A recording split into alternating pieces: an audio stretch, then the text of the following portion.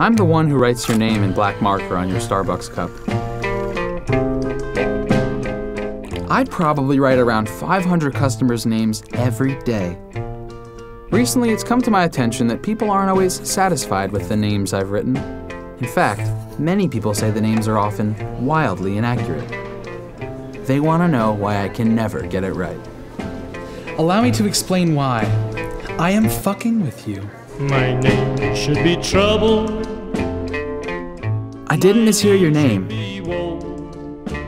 I'm deliberately misspelling your name to confuse and annoy you.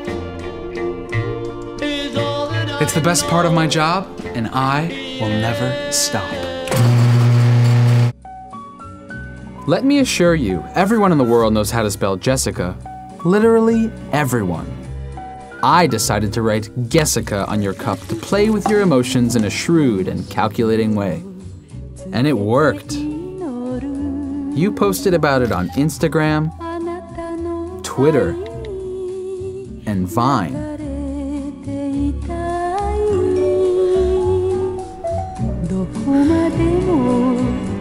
So sorry you didn't go viral. I'm in your head now. When I hear a customer's name, I immediately think, how can I spell this name in an obnoxious way that will infuriate and perplex them? For example, instead of Chris, writing Chris. It's a small change, but people still hate it. Other times, I like to really fuck with people by spelling their name in a way that barely contains any of the correct letters. Like that time I spelled Nicole instead of Michael. Oh man, that guy almost had a mental breakdown when he saw that. It's a sad world, but we all have to live. What's wrong?